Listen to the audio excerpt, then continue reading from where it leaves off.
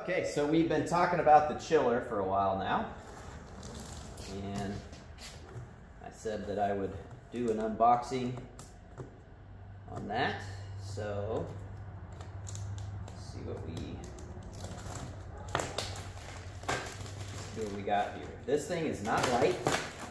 So it weighs 29.3 kilograms.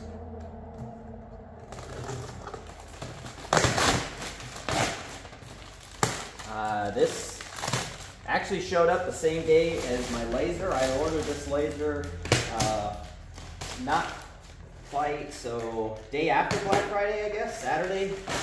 So Black Saturday is when I ordered the laser, the chiller, and the rotary tool. The rotary tool, I guess, is going to arrive tomorrow. Strangely enough, this stuff takes less time to ship here than Amazon Prime for me because of where I live. I ordered some deionized water to use with this chiller, and that's going to take like a week to get here from Amazon, even though it's Prime. So hats off to Omtech on very, very speedy shipping. The laser would have arrived 2 days ago, but the shipping company, the guy gave me the whole story. I won't go into it, but he apologized for not coming on Wednesday when it was supposed to be delivered, but it's here. So, and again, can't use my machine until I get my water anyway, but it is what it is. So we got our user's manual, power cord, and interestingly enough, we have a little connector here. It's a 3-pin connector. It's just a connector. It's not attached to anything, so I'll have to read about that. I'm guessing it may be an interface potentially to the machine. I've not read much about that yet. So this piece, like I said, is not light, but it's handleable by one individual. Let's get some of this stuff out of the way.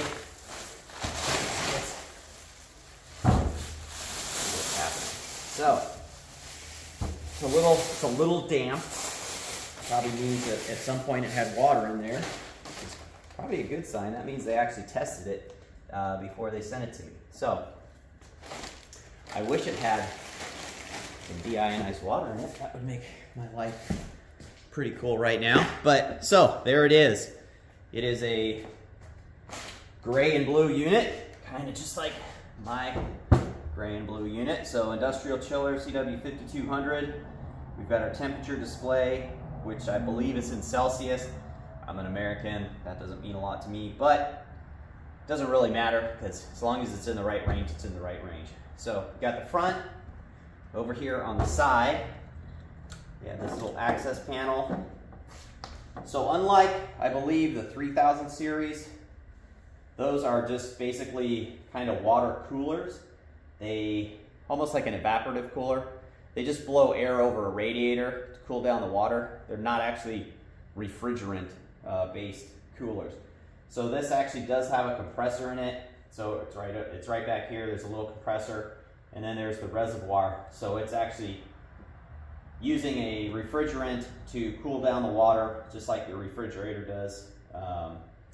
And so that's why it can do that. So here it says every 15 to 30 days, the dust covers removed and cleansing. So dust cover on this side, obviously it's going to be sucking air in to blow over the condenser and coils back there. So like it says, every 30 days you want to take this off, clean that, vacuum it, just to keep things operating efficiently. So on the back, you've got your inlet and your outlet, and then alarm outlet. So that's probably, yeah, that's where that connector goes. I'll have to read more about that to figure out how that goes. I believe, don't quote me on this, but I believe the laser does not require this. It's probably for different, different systems if you needed that. The laser is based on water flow. So when it has a flow sensor, when it senses water flowing through the tube, that's when it lets things go. So Again, inlet, outlet. The outlet is going to go to the inlet on the laser, and the outlet of the laser is going to come back to the inlet, so you have a closed loop system. That's where you're going to hook your power cord, 2 large fans, and then there's a drain back here so that you can flush all the water out. And then you've got a sight gauge back here so you can see full, normal, and then alarm. So this system, if it springs a leak or something, it's going to, I don't know what it does if the red light comes on. There's a red light alarm and then there's a green light normal, so it probably does that. That would be probably where you could interface with the system and tell it, hey, my chiller is saying things are not right, so maybe we want to stop the laser from firing so that we don't burn out the tube. And then again, on the right hand side, you've got another door with some fabric in it, so you're going to want to vacuum that occasionally.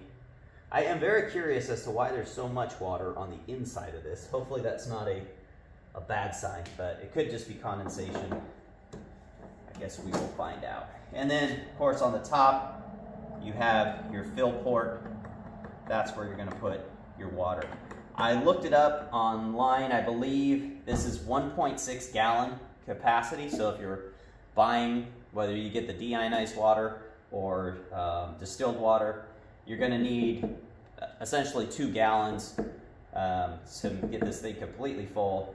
You won't have to use it all.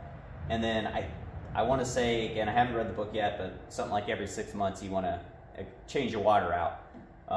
Do not use tap water. Tap water, you're going to grow all sorts of fungus and molds and nasty stuff in there. It's going to cause, you're going to get deposits, you know, on the systems in your chiller. You can get deposits on your tube. Yeah, there's a lot of bad things can happen if you don't have good water. And again, the #1 reason that you're going to want to use deionized water is, worst case scenario, if you spring a leak on one of those tubes, you don't want something conductive spraying onto your tube, cause your high voltage, your laser power supply to short out, and then not only you're going to risk damaging the tube because of, you know, loss of water and cooling, but now you've also, your power supply has shorted out, and now you've got 2 things that you've got to replace. So again, that's why I'm going with deionized water. Your mileage may vary, do what makes you feel good. But so that is the CW5200 industrial chiller. Hopefully that's a good investment to go along with this beauty right here.